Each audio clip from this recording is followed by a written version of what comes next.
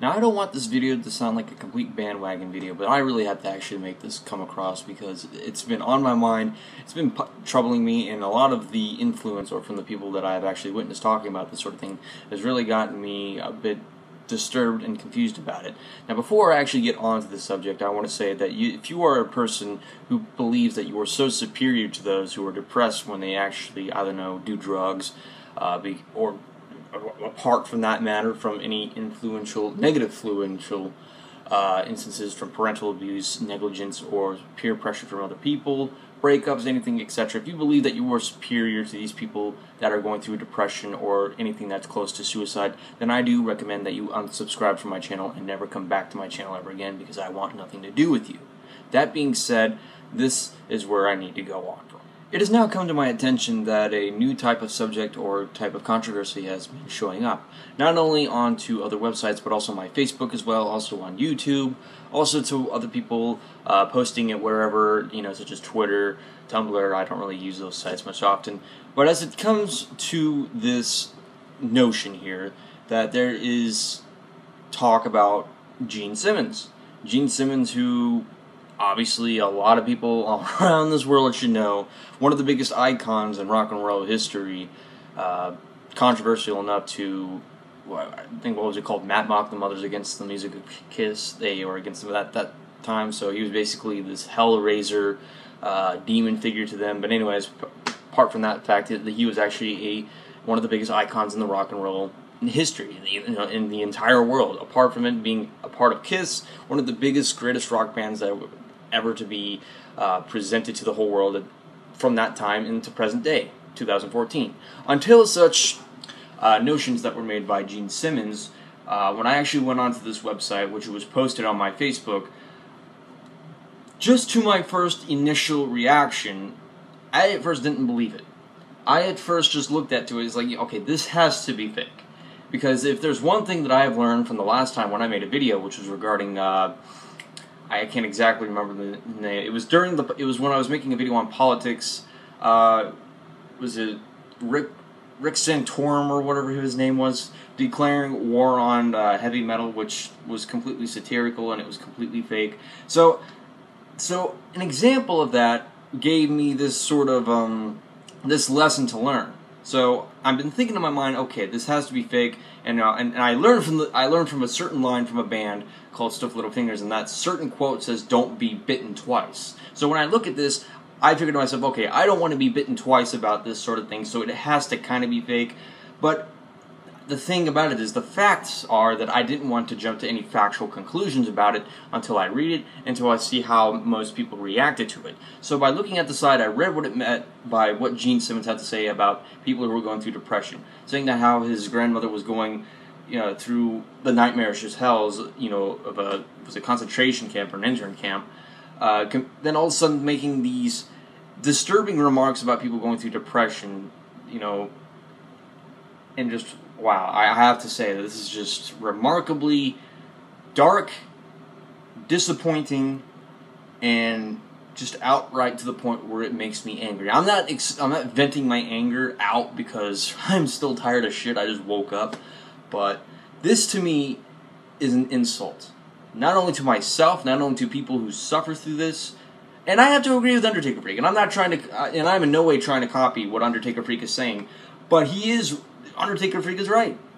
Gene Simmons has just condescended onto those who actually feel helpless, who actually feel like they are victims to things. Just like when it comes to parental abuse, negligence, peer pressure, etc. Just like drug abuse, which is also like a key use when it comes to those sort of things. But you can't really deduce it any more than that. The worst part about this whole entire situation is how people, the different sides from people who are actually feeling depressed, down, victimized. Opposite from that, the worst part is the people who still follow. And I'm not saying, if you're a fan of Gene Simmons, that's fine. I'm not saying this, I'm not trying to confuse the crap out of you, not trying to put words in anyone's mouth, or just trying to manipulate anyone. That has never been my case here. That's never me. I'm just saying for those who think it's just a fucking popularity contest for anyone who speaks out their mind when it comes to a certain issue about this. So if someone calls Gene Simmons out on some sort of bullshit when it comes to this crap, like Undertaker Freak did, a certain individual, who I'm not going to name, but like others like him, are going to say, oh, but Gene Simmons is still more popular than you, so if you have a fucking problem with it, pirate his fucking, Kiss bio thing for free.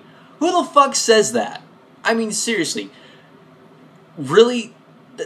Just to me, that just feels like you're just the person right there is just being blindly shepherded by someone with such high influence, and because he's a powerful person. He's got money. He's got high influence because of his his status as a musician. He's done business almost worldwide with every single kind of company, business opportunity, anything else like this. But for him to give advice to people who are going down to depression, to me, in my own opinion, I don't think he has any right to be condescending to people like that. Now, I'm not saying that he doesn't have the right to speak his own opinion. I just think it's shitty, though, and it's kind of contradicted to what I just said, but I don't give a shit.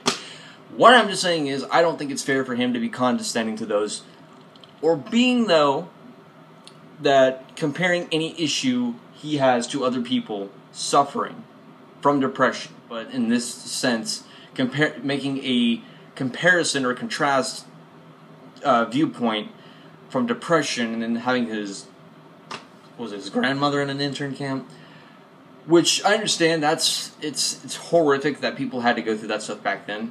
But with depression, that happens everywhere. It's worldwide. There is no stopping it. But it's shitheads who actually cite this influence, thinking that they are so superior and above those because they feel as though it's something that you can just get over with, when in fact it's not. I don't know if I said this before in any of my videos, so I'm just going to try to see if I can just make it clear now. I had a family member of mine, or he's actually very close as a very family member of ours, who was also best friends with my dad. As it turns out, that this family member, who I've also considered an uncle figure, as it turns out, he was suffering from depression, and I was not aware of this at this time. I was actually, I don't know if I was off work or at work at that time, which most likely was probably at work. I come back to the house. My mom wanted to talk to me real quick while my dad was in the room, and she informed me that my uncle, or the close family figure to us, my best friend, ended up committing suicide. He was so depressed, he ended up taking his own life. So I want to make it very clear about that, because when he committed suicide, the reasoning behind that is because no one else would reach out for him. No one else would help him.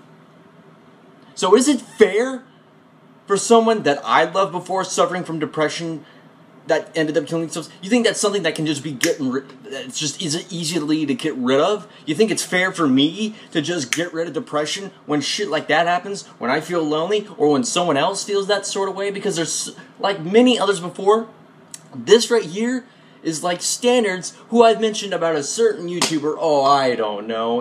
Let me just try to rethink this. Onision! Yes, oh my gosh, ladies and gentlemen, Gene Simmons has become fucking Onision. I made that fucking comparison right then and there. But off that track for just 1 minute, though. It is not fair for me. It is not fair for people suffering from depression. It wasn't fair for my fucking uncle to just...